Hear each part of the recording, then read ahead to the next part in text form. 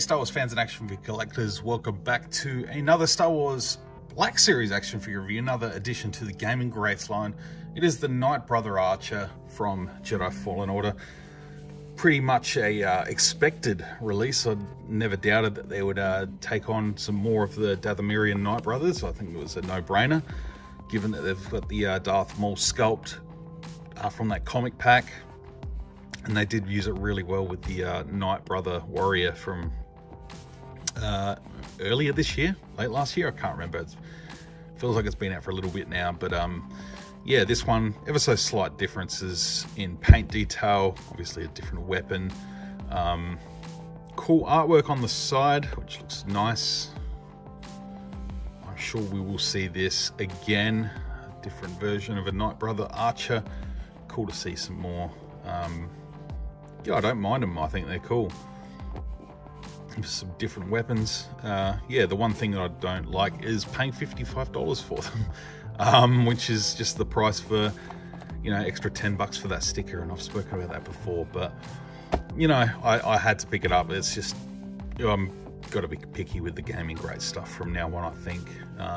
Just sort of getting priced out of that a little bit, but nevertheless, it's packaging number 10 in the Gaming Greats line.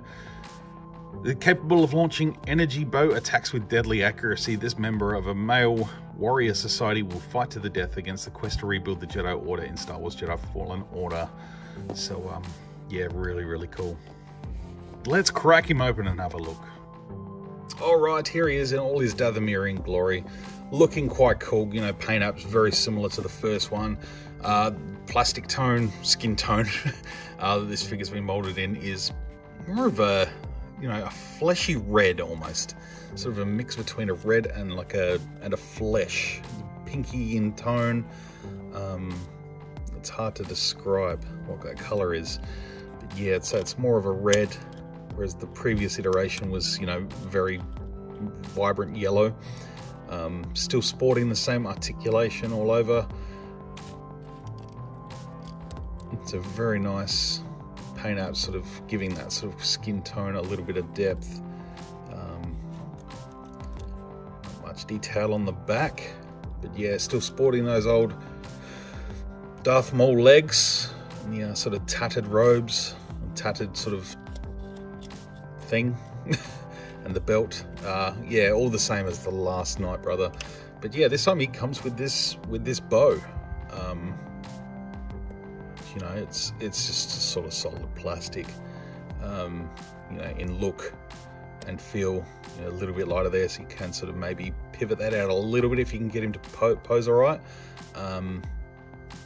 But yeah, it's an interesting one. I quite like it. I'm keen to see how this guy holds it and poses up and everything, so we'll do exactly that and have a look and see how we go.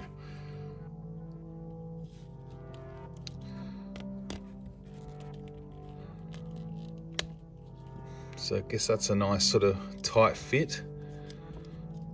And I don't know about you, but these guys really annoyed me in the game.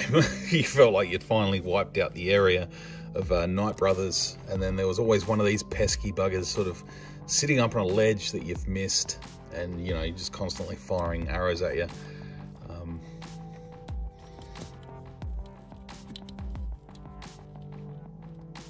So yeah, just be very careful. I don't want to break it, but yeah, that's probably about all you're going to get.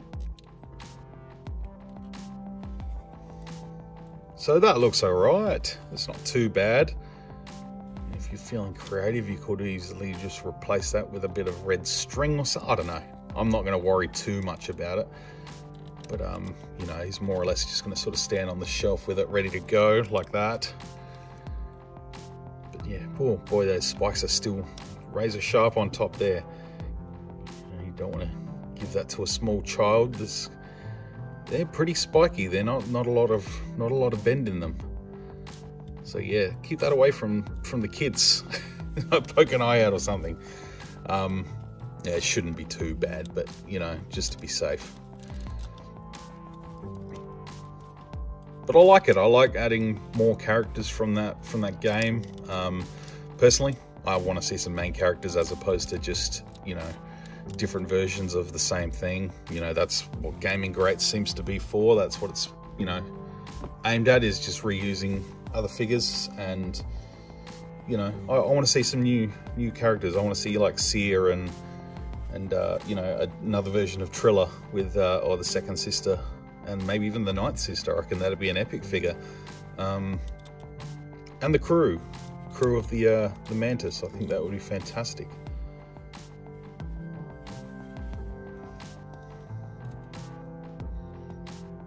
I'd love to see some more expense sort of invested into the gaming greats and some new sculpts, and you know, just a little bit of creativity. Not that I don't like this, but yeah, sort of a little bit over the repaint sometimes. Does look good on the shelf, but yeah, it's just feels like the same thing over and over again at some point. So yeah, I'd love to hear what you guys think. Please sound out in the comments below. Let me know what you think. Please give the video a thumbs up if you enjoyed it. I hope you did. I like this figure. I look forward to eventually digging out my collection again and being able to display this one with the other warrior. Maybe getting some cool shots with Cal, you know, taking these guys on, doing a little bit of that toy photography.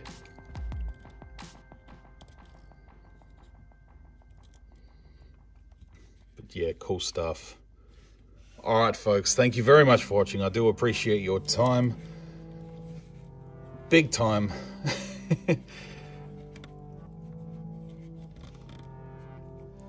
Stay tuned for more videos to come. And until then, may the force be with you always.